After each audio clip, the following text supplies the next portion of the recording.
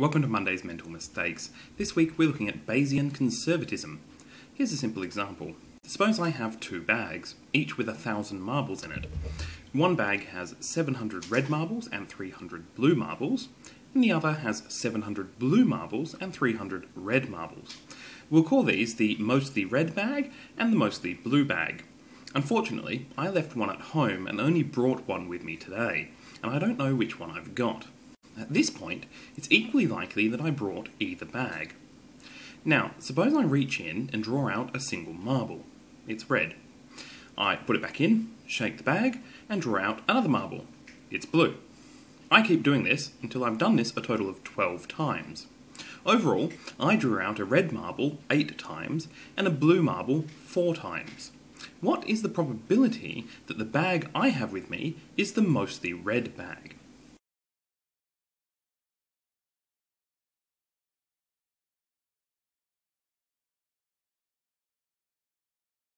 If you thought that the probability was much less than 97%, then congratulations, you suffer from Bayesian Conservatism, like the rest of us. If you draw 12 marbles with replacement and you get a total of 8 red and 4 blue, the odds that you are drawing from the mostly red bag is about 97%.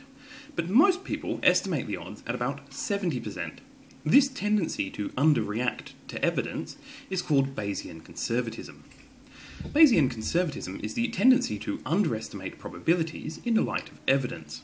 That is, we adjust our beliefs less than we should when presented with new evidence. Bayesian conservatism makes us more likely to downplay the significance of new evidence. At the same time, we're unlikely to recognise the importance of new information.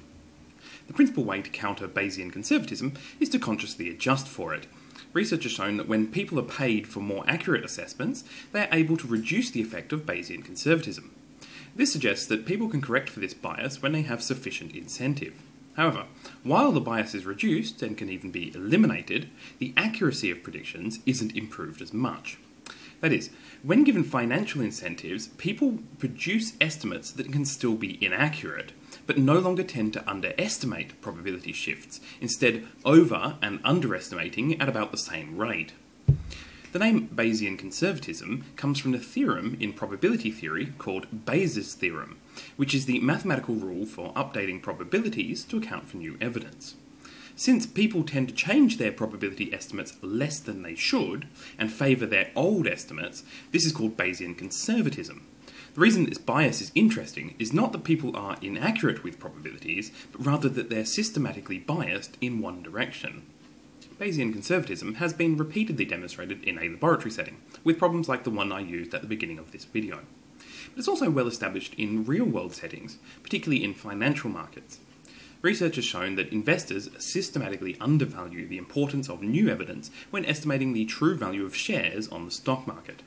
So when companies announce profits, losses, or major news events occur, investors tend to downplay the importance this will have on the prices of shares.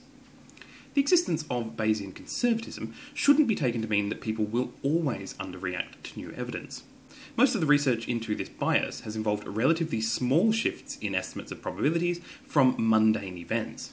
So they probably don't accurately capture what happens when we're exposed to a shocking or unexpected event, or events that would demand a major shift in thinking.